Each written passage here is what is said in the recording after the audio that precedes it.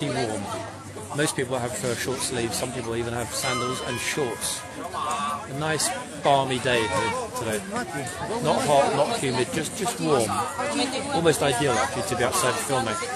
And it's suddenly very busy here. There are a couple of hundred people in front of the horse waiting to have a picture taken.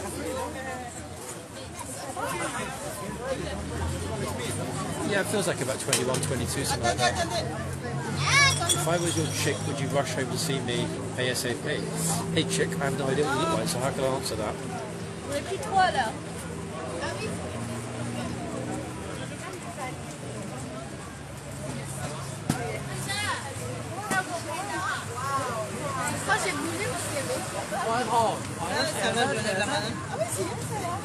Hey, thank you. Anyone watching in Nepal, thank you. Glorious Kingdom of Nepal. You guys live in one of the most beautiful locations on earth. I'm very jealous.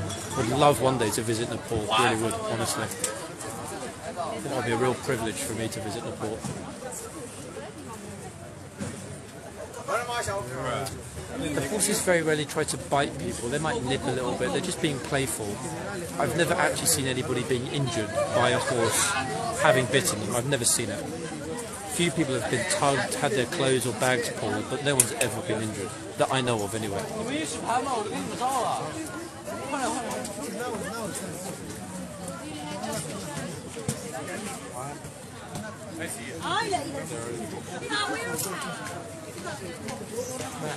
Oops. Good job, God. Oh. Is that your friend? Oh, he just got owned by the guard. Oops. Oopsie. Yikes. That was a pretty bad... I'm not sure how much we saw of that, guys. Did we see it? Oops. Oopsie, whoops. This guy on the horse, love him. What a chap, eh?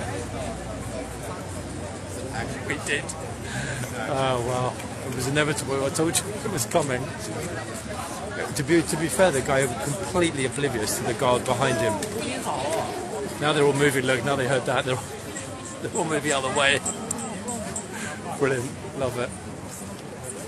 This guard on the horse was the fellow that told me to move back behind the bollard this morning. It's massive respect for him.